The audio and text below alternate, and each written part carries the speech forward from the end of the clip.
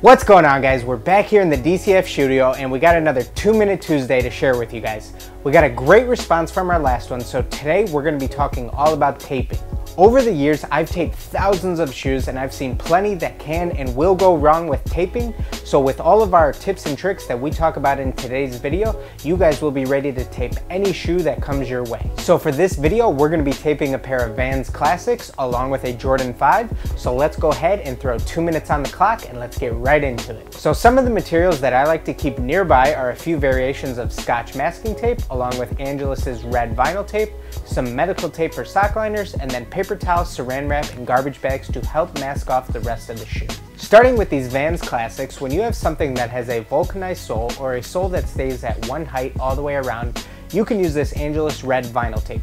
It's great because you can get all the way around the entire midsole with one pass, simply pressing and pulling the whole way around, or you can cut it up into multiple strips and help get around the entirety of the midsole. After you have that first layer of tape down, you're going to want to use something that'll help mask off the rest of the sole. I like to use paper towels and then simply connect a layer of tape in between your paper towel and your first layer of tape. Paper towels beat out saran wrap and garbage bag in my opinion to help mask off large areas because it's much easier to work with. The saran wrap can crumple up and be hard to work with, and garbage bags are just a little bit too big, and both of these will burn holes in quickly when you're heat setting in between airbrush coats. Moving on to these Jordan 5s, when taping off the midsoles for something like this, I like to use the green Scotch 2600 tape. It doesn't leave behind any residue and it definitely holds up well over time. You can easily rip it off into multiple strips at any starting or ending points along the midsole, and this will really help match that curvature. When you're taping off an area like this black midsole near the back of the shoe, in my opinion, it's a much better idea to under tape by a little bit. You can easily go back and touch up any overspray that might have happened with just a little bit of black paint on something like this. After your midsole is taped off, you're going to want to go ahead and make sure you use a paper towel to tape off the rest of the shoe. And the reason you don't want to go right into some wide Scotch masking tape is because when you remove this after you're finally done, it always leaves a residue on that rubber bottom.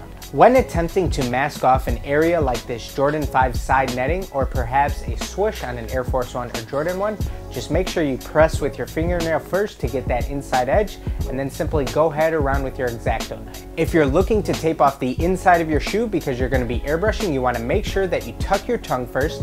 After that, you want to mask off any areas where paint can get in from the outside to the inside, such as through the lace holes. To prevent any paint from getting on your sock liner, this is where you're going to want to use the medical tape. This will hold much better on that soft material rather than any masking tape. Go ahead and use some wide Scotch masking tape to help create some walls forming on the inside panel of your shoe. After you have all that done, lay down another paper towel and simply mask that off, and now your inside is fully taped off. And that's a wrap on today's video, guys. We hope you enjoyed today's tutorial. I know we went just a little bit over on our 2-minute limit, but we wanted to make sure that we got all of this information out to you guys. So now you guys can handle taping anything that comes your way. In my opinion, taping sometimes is all about weighing out your options. Sometimes you have to weigh out the option of under taping versus over taping, weighing out where you can and can't get overspray, but these are things that you start to be able to better predict as you start doing this more and more. So I hope you guys were able to take away something from my method.